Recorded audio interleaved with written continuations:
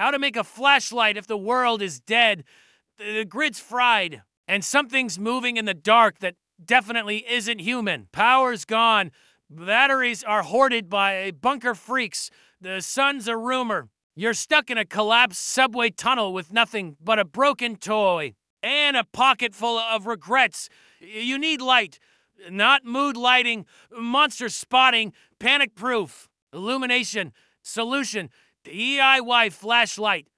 From trash, time to glow or go. Start by ripping the lead out of anything that used to blink. Toys, remotes, haunted vending machines. Find a battery, rechargeable are better. Deadish is fine, lick it. If it bites back, it's alive. Wrap wire around the terminals, no wire. Use foil, gum wrapper, or unravel your last nerve. Jam the lead legs into the foil. If it flickers, congrats. If it smokes, you've invented grief. Tape it all to a tube. PVC, cardboard, femur. Doesn't matter.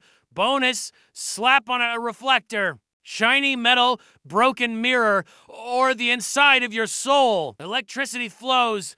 Lead converts it to light. Low voltage, high hopes, and boom, flashlight. No grid, no problem. Just scraps, desperation, and science. The tunnel lights up. You're not alone. Or worse, you are.